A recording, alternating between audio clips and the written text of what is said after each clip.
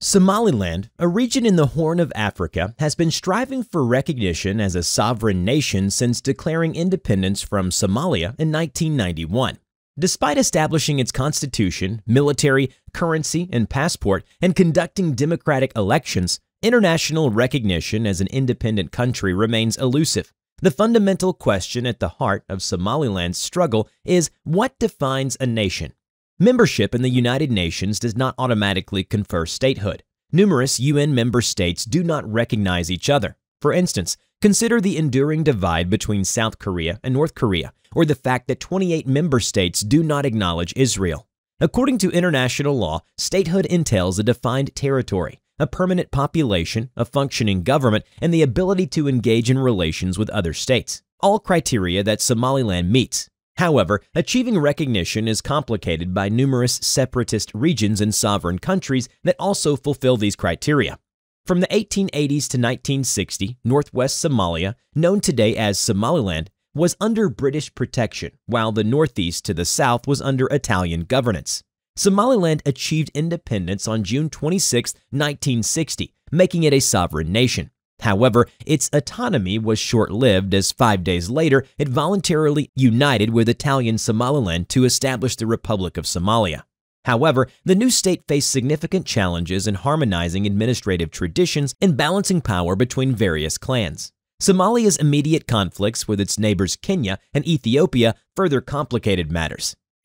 In 1969, Siad Barre seized power in a coup that would see Somalia under military rule for decades. His leadership faced increasing opposition, which was further exasperated after Somalia's defeat in the Ogaden War by Ethiopia. Due to increased opposition, Barre deployed Somali special forces against clan dissidents opposing his dictatorial regime. In the 1980s, members of the Isaaq clan joined forces to establish the Somali National Movement, a resistance movement launching attacks from Ethiopia and sparking the Somaliland War of Independence. Simultaneously, other clan-based rebel groups across Somalia engaged in combat against the Somali armed forces, resulting in the government's collapse in 1991. While southern Somalia descended into violence, Somaliland sought resolution through local cooperation, culminating in its declaration of independence on May 18, 1991. In 1993, Mohammed Ibrahim Igal was elected president of Somaliland. He introduced the Somaliland shilling and commenced reconstruction efforts. While international focus was largely on Somalia's civil war, Somaliland's autonomy allowed it to explore peace-building and state development free from external interference.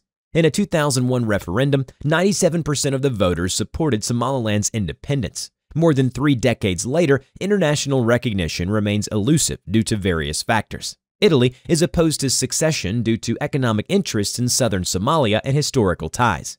Egypt supports the unity of Somalia to assert control over Ethiopia, a competitor for Nile water usage. Arab states advocate for a unified Sunni Somalia. The USA and several EU countries are focused on stabilizing Somalia, and recognizing Somaliland is perceived as counterproductive. Most importantly, the African Union is committed in its support of a united Somalia, as it fears that recognition of Somaliland could trigger more secessionist claims across the continent.